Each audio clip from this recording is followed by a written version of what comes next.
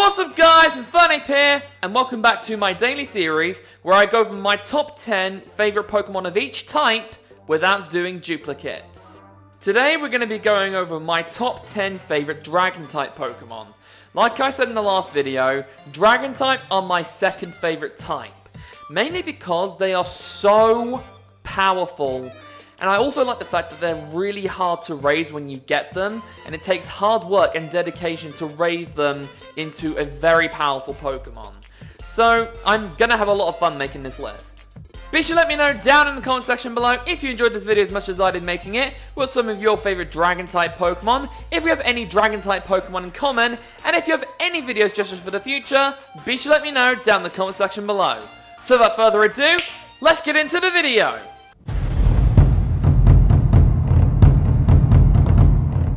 At number 10, we have Goodra. Now, I haven't used Goodra a lot in playthroughs, mainly because there are better Pokemon to use. But I did use Goodra in one of my playthroughs of X and Y, and it was pretty clutch, I can't lie. Goodra is really good. I did like it for a while when Ash used it in the anime. Literally went on an impressive winning streak, but then he decided to stay at his birthplace, the wetlands. And then Goodra kind of became very weak, because it tied with a Slurpuff and lost to a Bishop. So yeah, probably not the best idea to have left it at the wetlands. Still though, Goodra is a great Pokemon. Shiny isn't amazing, but Goodra isn't really supposed to look tough. It's supposed to look cute, friendly, and has sort of hidden fangs kind of Pokemon. So I guess making it a shiny pink, well, pinkish at least, does kind of make sense. At number 9, we have Kingdra. I have used Kingdra on multiple different games, and I loved using all of them. Kingdra is just such a great Pokemon. Yes, its design is not the greatest in the world, but I do really love how useful it is in a lot of playthroughs. I wasn't a big fan of Kingdra at first, mainly because when I started playing Pokemon Heart Gold and Soul Silver, Claire's Kingdra wrecked my entire team. So that kind of made me off about Kingdra. But after a while, I decided, let's try and use one. So I used one, and it was boss. Oh my god, it is so strong. And I actually caught one when I was doing the Sword and Shield DLC. And it was really strong. I just really love Kingdra. But like I said for quite a while, don't really like pink shinies for badass Pokemon. But still, I do really love Kingdra, and I don't think my love for Kingdra will ever fade.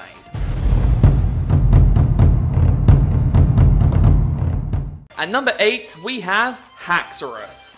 Now, Haxorus is an amazing Pokemon. I love using it in Pokemon Black and White. However, I am not a big fan of who Haxorus is associated with in the anime. That being Iris, because she is really annoying in the anime. Like I said, I've used Haxorus a few times in my Black and White playthroughs, and they were all absolutely god. And I tried using one in a Black and White playthrough. It was really strong. And then when I decided to take part in the PWT, I decided to go for every single rank. Basically, I went for the Champions rank, and then I decided to put Haxorus in that team. And it was OP as hell.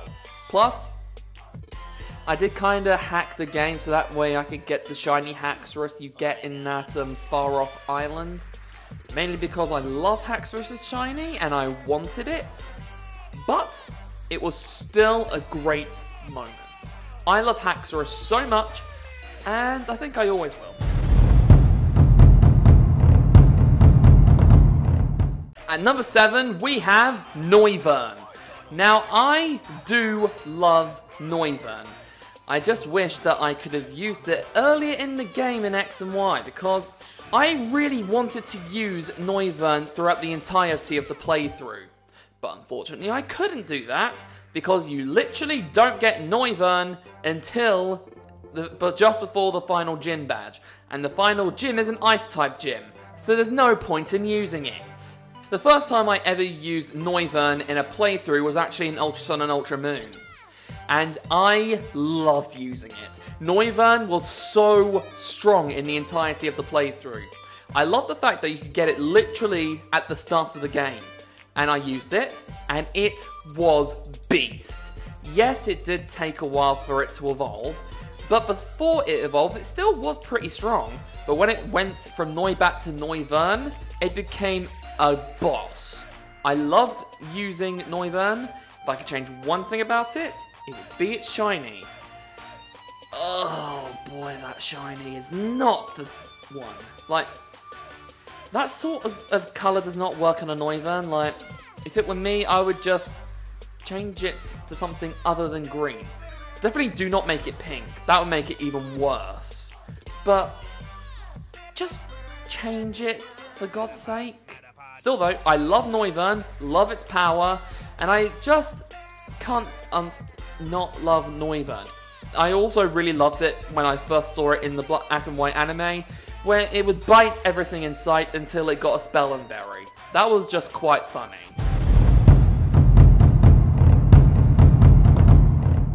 At number 6, we have Flygon. Now, Flygon is a great Pokemon to use in quite a lot of different playthroughs.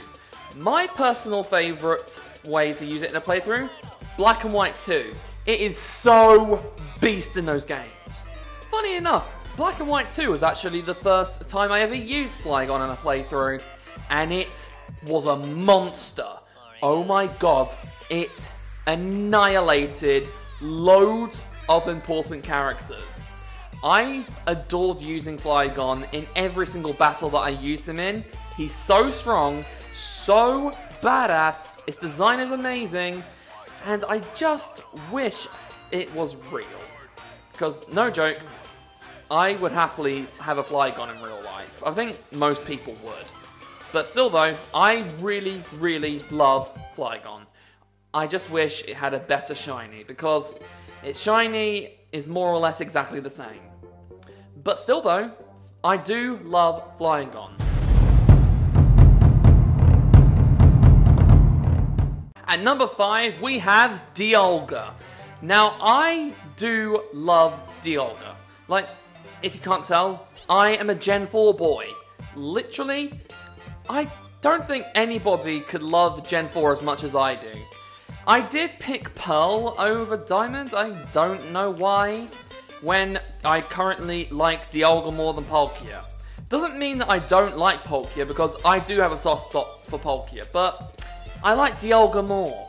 For some reason, I just have more memories with Dialga when I was younger, because I remember that Dialga was actually one of the Pokemon that helped me beat Cynthia. Like, I just brought in Dialga against her Garchomp to whittle down the PP, then kept on switching it out between Pokemon that lowered Garchomp's attack stat, then brought in Dialga again, and then just Roar of Timed it into oblivion.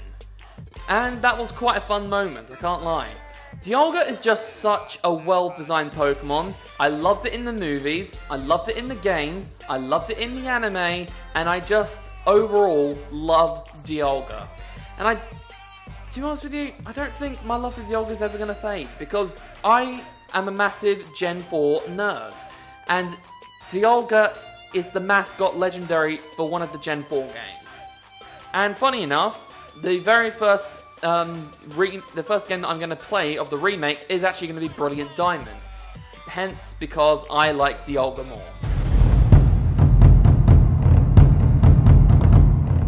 At number 4, we have Dragonite.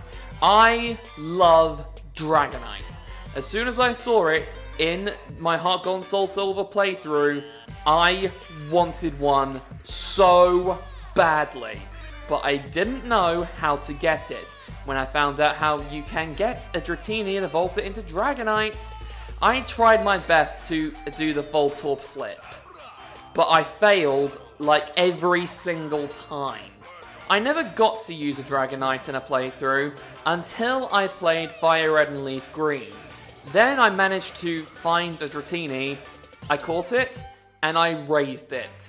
And it was a beast.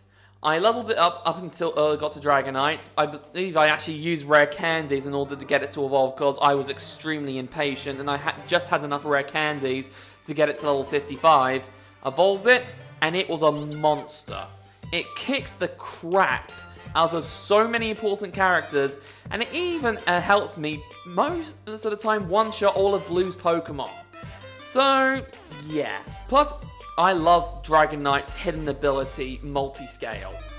I think it's or Marvel scale, something like that, or something like that.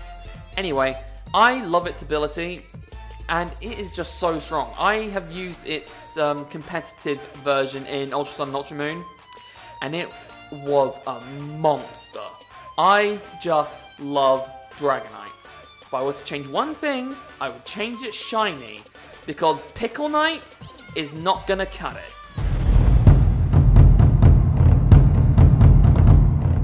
At number 3, we have Latios. Now, do you remember when I did my top 10 Psychic-type Pokemon and I said Latios was going to be in another list? Well, this is the list. And as you can see, I like Latios more than Latias. The first time I ever saw a Latios was actually Tobias's Latios. Shock horror, I liked it from Gen 4 anime. But still, it was just a well-designed Pokemon, and I was absolutely starstruck that it pretty much one-shotted all of Ash's Pokemon. Well, half of his team anyway. Still though, Giga Impact one-shot Sceptile, Luster Purge one-shotted Swellow, but then it did take a while for it to take down Pikachu. But it's Pikachu, what did you expect? I love Latios so much, and I wanted to use it in a game. Then, at one point in one of my Johto remakes, I actually tried to track down Latios. It was I hate roaming legendaries, but it was a roaming legendary, so I tried every tactic I could in order to whittle down its HP, give it a status condition, just so I could try to catch it, because I did not have a Master Ball. But I did manage to catch it, I used it, and it was a monster. I love Latios so much. At number 2, we have Salamence. I don't know when I started to like Salamence. I mean, I first saw Salamence when I saw the Diamond and Pearl anime, because Hunter J had a Salamence as her partner. I thought it was a bit of an evil Pokemon at first, but I kind of grew to like it because I did really like its design and its power.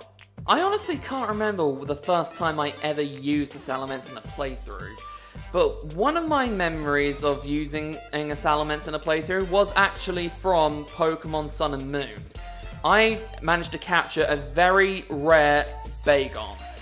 Oh my god, it took so long to find that bloody Bagon. But I managed to capture it, I used it, and it wrecked. An emphasis on wrecked. Honestly, every time I brought out either Shelgon or Salamence, it annihilated almost every single important character in the game. It was so strong, and I loved using it since. Its shiny's okay, I'll give it to you. Salamance's shiny's alright. Not the biggest fan of its Mega Evolution's design because it's basically got a croissant for wings, but I do love its power. I love Salamence so much, and I don't think my love for Salamence is ever going to fade, because it's so strong, I've used it so many times in playthroughs, and I've just grown an attachment to it. So, yeah, I don't think Salamence will ever fade. And finally, my favourite Dragon-type Pokemon of all time is Garchomp. Now, I'm sure most of you saw this coming. I'm a Gen 4 guy, and my favorite Dragon-type Pokemon is from Gen 4. But, to be fair, quite a lot of my number ones haven't been Gen 4 Pokemon, but I'm sure most of you saw this coming if you saw my top 10 favorite Pokemon of all time. The first time I ever saw Cynthia's Garchomp in the anime, I wanted to use one so badly in the game, but I didn't know where to find the Gibble. So I didn't get to use one until one of my several playthroughs of Pokemon Platinum, where I caught a Gabite and used it for the Sinnoh League. It did come in handy, but I wanted to use one from the start of the game, but I didn't know where to find one. But I did go onto YouTube and searched up how to find one in Pokemon Platinum, and then I got to use one throughout the entirety of the game. And it was a beast. Oh my god, I love using Garchomp. Like, it's become a sort of a lore for me, where I always have to use Garchomp in a playthrough. And it's kind of stuck to me to this day. Still though, Garchomp's amazing. And ever since that playthrough, I have always tried to use Garchomp in a playthrough. Like, I actually did use one in one of my X and Y playthroughs. In fact, I'm pretty sure I used it in my very first X and Y playthrough. But, anyways, I love Garchomp so much. I love its design, I love its power, I love how much I've used it in past Pokemon playthroughs. I'm pretty sure I may use one in my Brilliant Diamond Shining Pearl playthroughs. Not sure if it's going to be the first playthrough I do, because I don't know when the earliest you can encounter Gibble is. But still, I will find a way to use Garchomp in a playthrough, because I love Garchomp. And there we go, guys. Hope you enjoyed the video as much as I did. Be sure to let me know down in the comment section below if you enjoyed this video as much as I did making it. What are some of your favourite Dragon-type Pokemon? If we have any Dragon-type Pokemon in common, and if you have any video suggestions for the future, be sure to let me know down in the comment section below. Tomorrow I'm going to be going over one of my other favourite types, that being my top 10 favourite Dark-type Pokemon. I do really love using Dark-type Pokemon, so this is going to be a very interesting list, I won't lie. Did you enjoy the video as much as I did making it? If you did, be sure to give it a massive thumbs up, comment down below, share this video with a friend, and if you're new, subscribe to my channel. It's been Inferno today. Okay, that's all from me, so until the next time, this is Inferno, signing off. Bye!